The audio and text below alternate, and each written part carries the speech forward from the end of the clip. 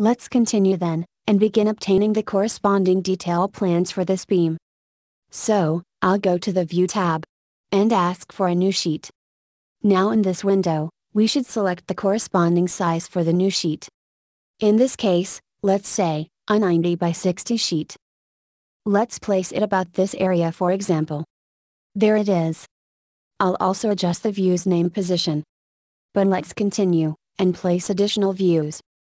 Let's say, the perspective of both the beam, and one of its connections. There.